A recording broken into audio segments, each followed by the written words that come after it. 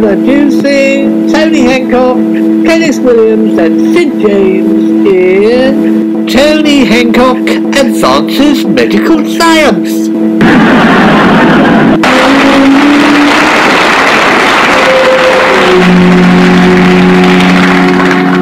It's interesting, Sid. I've just had a letter from East CHEAM Surgery. Bad news, is it, Hancock? Don't forget to make a will and leave the house to your best friend, me.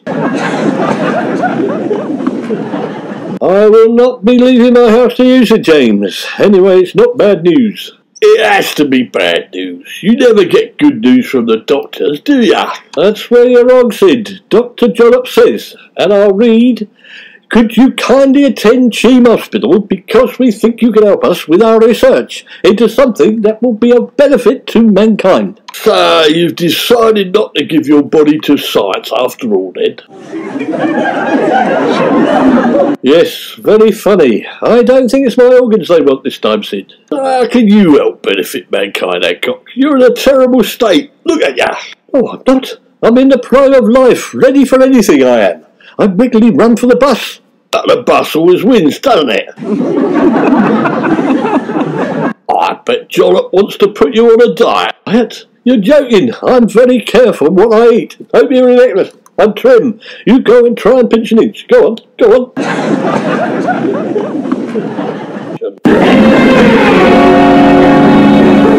Good morning, Mr. Hancock. I'm Dr. Jollop. It's good of you to come along. I'm glad to be of assistance, Doctor. Anything to help my fellow man and the community. And I'm in there, you know, you can trust me. Yes, it's all right. You can roll your trouser legs down now. I get it. Yes, very public-spirited, Mr. Hancock. I wish there were more people like you. Saying that, you are a very exceptional person. 1 in a million, I would say. 1 in a million, eh? So, what exactly have I got that the rest haven't, Doctor? Let me guess. It's my brain, isn't it? You want to know how a comedian thinks. Well, not exactly. It's not your brain, Mr. Hancock, but I can't tell you at the moment what it is. It's top secret. There are spies from other hospitals out there trying to get there before us. So, could you lie on the bed? I'd like to take a few measurements. Certainly, Doctor. Of course. It won't hurt, will it? No, I'll be very gentle, don't worry. I wouldn't want to hurt my prize specimen, would I? Oh dear, he's fast out. I'm sorry about that, Doctor. I have a low threshold for pain. I don't even like having my toenails cut. I'm not using anything sharp. Don't worry, I used a tape measure. Although some old people get worried, they think I'm measuring them up for a coffin. Yes, the silly devils. You weren't, were you? Of course not. Just relax. You're going to help me make a tremendous advance in medical science. I'll be known worldwide like Christian Barnard, and so will you. Christian Barnard. Oh, yes, I remember. The man who looked after orphaned young boys, you mean. It was called Christian Barnardo's, if I'm not mistaken. Yes, that's it. So now, Dr. Jollop, what would you like me to do? Well, I'd just like to make an assessment. I'm looking at you to make sure you're just the right size, and I think you are. You're perfect. A perfect specimen. That's nice of you to say, Doctor. I do try and keep in shape. As a matter of interest, as far as you're concerned, what does keeping in shape involve? Does it involve visiting a lot of restaurants? I'm sorry, I don't understand. I thought you were paying me a compliment, Dr. Jollop. No, don't worry, you're bulking up nicely. Lovely pair of shoulders you've got. Why, thank you. Yes, I'm quite proud of my shoulders, Doctor. As it happens, women pay me compliments. Some ladies like them big, don't they? Yes, well, I suppose they do. Now, what weight did you say you were? Now you mention it, I'm quite proud of myself, Dr. Jollop. I haven't put on an ounce since I left school. Oh, you were nice and chubby as a child, were you? Mummy's little treasure. The apple of her eye. I bet you used to eat your own weight in rusks, didn't you? I can try, Doctor. I've always been slim. I'm still only 11 stone, the same as I was when I was 10. Go on, you're not 11 stones. You're a garden roller, not a garden rake. I would say you're about 15 stones with those whacking great shoulders. Yes, I'll put 15 stone and get the nurse to weigh you later. Now your height. Let me guess, you're about 5'9", Mr. Hancock.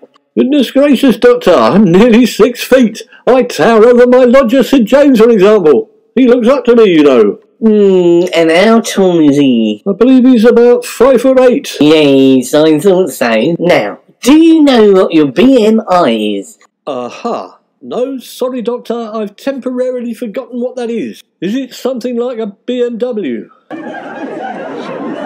No, stop messing about. No, your BMI is your body mass index. Yours is over 150 as it happens. 150, eh? Is that good? Yes, that's really excellent. The higher the better. It's like IQ as far as I'm concerned. That means your body's a genius, Mr. Hancock. Very good. Now we need you to stay in hospital for a few days. Well, I wasn't planning to stay, Doctor. I'm really happier in my own bed, I must admit. That's why the hospital's arranged with Mr. James to bring your own bed from 23 railway cuttings to the hospital to make you nice and comfy. Oh, yes. How can I refuse? That's very kind, Doctor. It will be a home from home. I always say a happy, content patient has a healthy appetite. We don't want you starving and losing weight now, do we? Oh, of course not. Perish the thought. But what exactly do you want me to do while I'm in hospital, Doctor? I can help with the patients. I'm pretty good at diagnosis, as it happens. I was a Cub Scout, and I've got my first aid badge. Nothing. Just lie there and we'll find out whether you can help us in our medical advances. Yes, righty-o, Doctor. I am at your disposal. By the way, will I get an award or a medal for my contribution to medical science? A scroll with my name on, perhaps. Nothing pretentious. Of course you will. We'll go further than that. We're going to name a piece of medical equipment after you. It will have your name. Yes, well, that's more like it, Doctor. Do you mean like a stethoscope, an endoscope, or an X-ray machine? Yes, that's the right idea, Tony, but not quite as grand as that. More a big pan or hip replacement. Oh well, whatever. Fame at last. My name will be writ large in the annals of medicine. Everyone who goes round hospital will see my name on some piece of hospital equipment. It will be my legacy. Yes, this will make Sid jealous. I'll probably get more respect at last.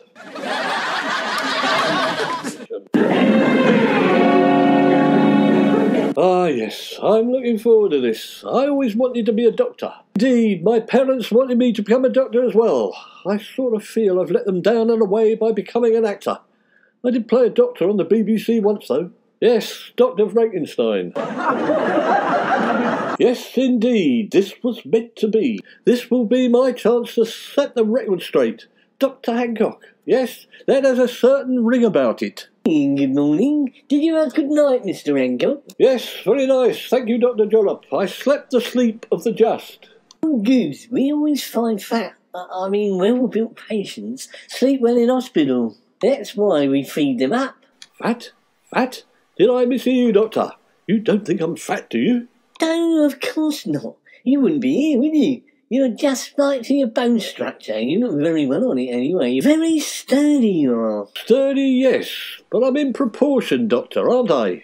Like a gazelle. Rippling muscle, Mr. Hancock. Perfectly balanced. Gliding over the veldt. Very svelte.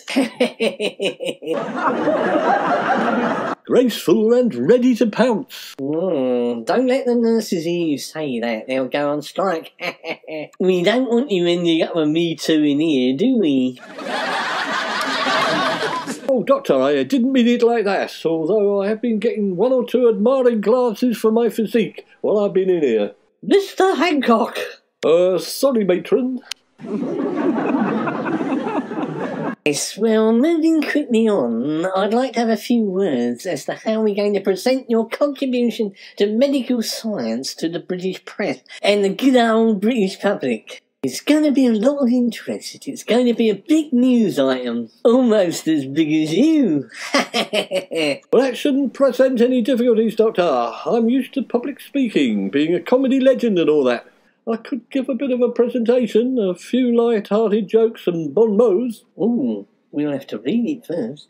We don't want you saying anything derogatory about me or the hospital, do we? No, of course not. But why would I do that? Gracious me, without you I wouldn't be advancing medical science, would I? Oh, bravo! I could have written that myself. I'm glad you're taking everything in the right spirit, Mr. Hancock. By the way, you haven't got a spare pair of pyjamas, have you? No problemo. I'll get Sid to drop them down. But why do you need them? Well, we need them for your body double. The advancement to medical science, I mean. The two of you will make a great photo shoot side by side. My body double? I don't understand, Doctor. You didn't clone me while I was asleep, did you? No, of course not. You're not Dolly the sheep, are you? Bah, bah. No, I'm not trying to pull a wool over your eyes, don't worry. Well, in that case, I'll get Sid to bring some over. Greetings, fellow patients. Have you been in here long? I could take a look at you if you like. As I was saying to Dr. Jollop, I should have been a doctor. I suppose it's not too late. I could retrain, go to medical school and take the exams. Sorry, I'm not boring you, am I? Truth, he's not very talkative, miserable cove. You having a good chat, Mr. Hancock? Well, I was trying to, but the patient in the bed next door, Dr. Jollop, seems a bit quiet. Is he all right? Not a terminal illness, I hope. He had you fooled then. Lifelike, isn't he? But he's not a person, Mr. Hancock. That's our new medical advancement. Is it? By Jove, what is it then? That, and I say it with pride, is the world's very first overweight mannequin for medical students. We call it Anthony Hancock. It's very chubby, you can pinch its cheeks. Let the junior doctors try and wrestle with that one, I say. Hang